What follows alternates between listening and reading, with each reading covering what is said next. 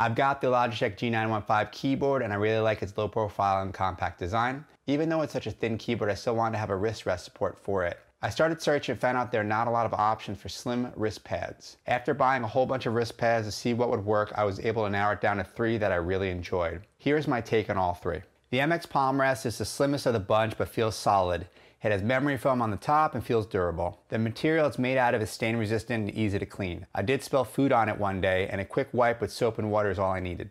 I'm generally a warm person, so for myself, the wrist rest gets warm easily, which then I get sweaty on the pad after using it for a long time. The MX Palm Rest does slip the most out of all the wrist rests, but for now I just deal with it. I think in the future I could put some sticky material on the bottom to hold it down better. The Grifiti Slim Wrist pad, the smooth rubber skin version, feels the best out of all the 3.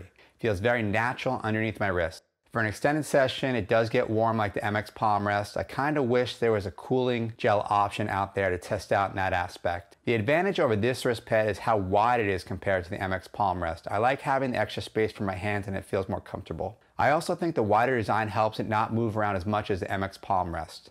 Now, the only real difference I noticed with the Grifiti black poly nylon version is that it felt more breathable and it didn't get as warm as the other pads. The black poly nylon version is also washable, which I believe is smooth rubber skin, you just wipe it down with a wet cloth. Now, in comparing all 3 of these, I really enjoy the MX Palm Rest for everyday use and just general typing.